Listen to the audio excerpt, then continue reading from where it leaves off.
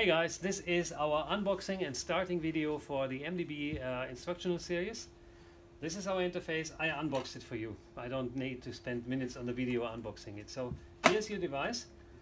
It is configured with jumper settings for sniffing or client applications. My PC is connected with this USB cable here, and I have already started the MDB tool chest software, which includes a sniffing tool. So what do you need to do? You have your coffee machine, you have MDB interface inside, MDB-USB. We prepared that so there is one free connector for a peripheral, which we can also use for the sniffer. And now I just connect everything together. The software is started. First thing I do is I plug in the USB connector, which will power the device, and you see all LEDs go quickly on and then off. That's a sign of life of it actually.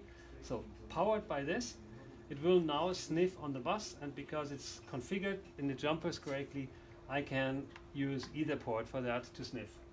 The software here needs to know that it should connect to the device, so that's what I'm doing. I'm pressing connect, and as soon as I plug in the bus, which I can just do, you see the LEDs flickering and the protocol being reported.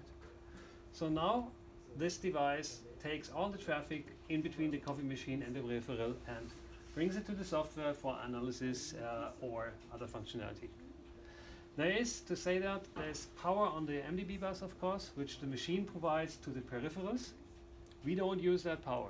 We just use the 5 volt coming with a USB to operate the device.